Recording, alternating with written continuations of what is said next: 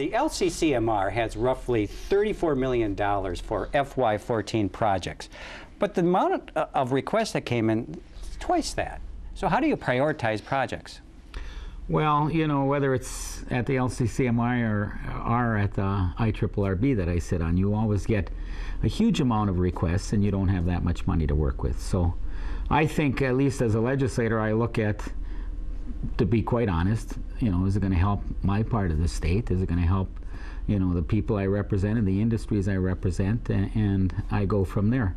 But you get lobbied a lot too from friends of yours in the lobbying industry, and you try to do what's best for the state. You know, the LCMR was supposed to do good things for the environment, but it's also supposed to enhance and protect our natural resources. So, I mean, you look at those things and decide how you're going to fund it.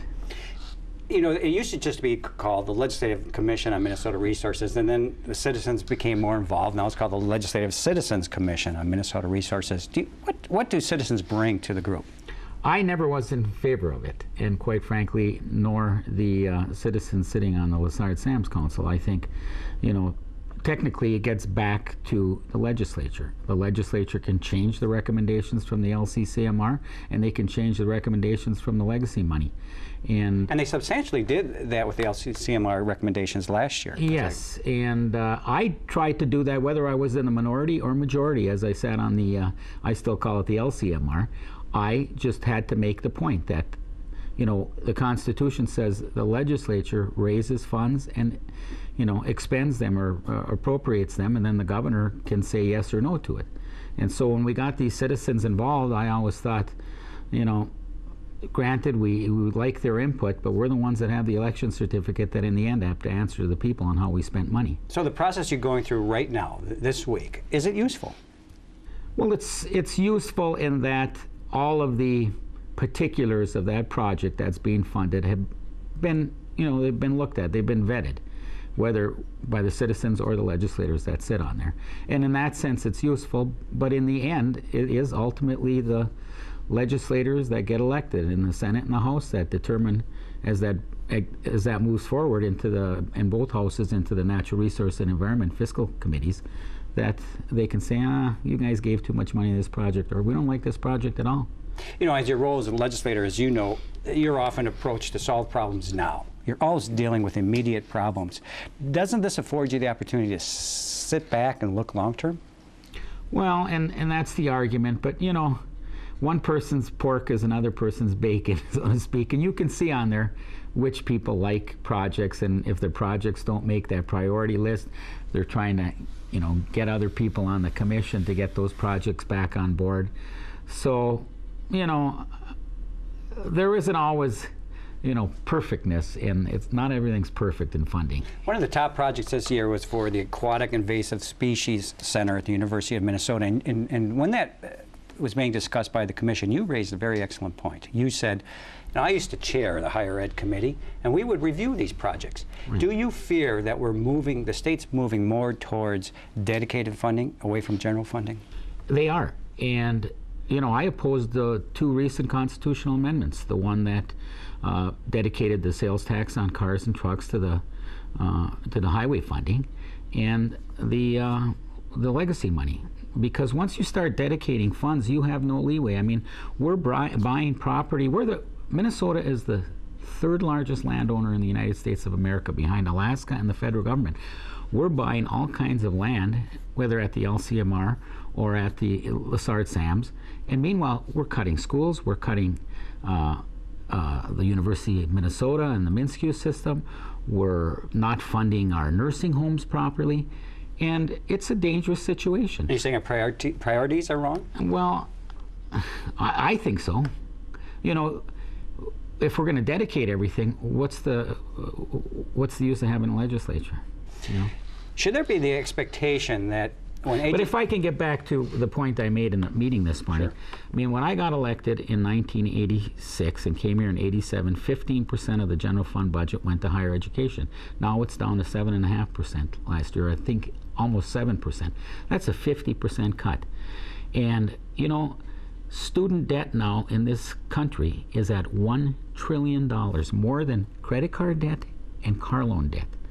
We're going down a precarious road here, and once you pass constitutional amendments that dedicate money to clean water and the outdoors and the arts, or take the sales tax on cars and trucks and you put it into the Department of Transportation, you're not giving the legislature the leeway they need. Well, you parlay me into the next section of questions I would like to ask, and that's, you shocked all of us when you made the decision that you're not going to seek public office again.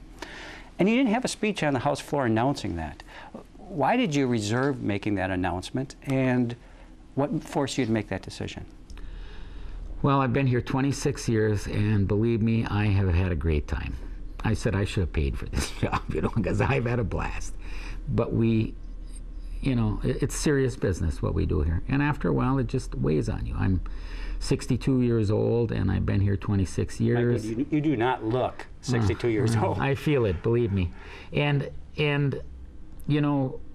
it starts to weigh on you. It's hard on your family. It's hard on your friends. And eventually you have to make a decision. And for me, I was moving towards that decision. I got my first grandchild, my little granddaughter, and I took care of her before I came to session because I didn't want her to go to daycare before she was a year old. And so I was there 4 days a week, and I'll tell you, I'm smitten, and I thought I'm going to spend more time with her, and I'm also going to get married in October, and I wanted to spend some more time with my new spouse. So it was the right time to move on. Ironically, when I ran in 1982 and I lost by 16 votes, I had been redistricted from Joe Begich's district, my township, which was Senate District 6 then, into Senate District 5, my hometown area of Virginia, and that's where I grew up. And now, with redistricting, we become Senate District 6 again. I thought that was kind of like a sign from God. It's time to move on. So what advice do you have for those who are going to remain? Well, we have starved government to the point that we can't starve it anymore. And it saddens me that we have had, in the last decade, I think 7 or 8 deficits out of the last 10 years. Something's out of kilter in this state, and I think we have to come together. Governor Dayton is right. The wealthy people got the breaks at the turn of the century, and now that we need money, we need funding, I think it's the wealthy that should help pay again.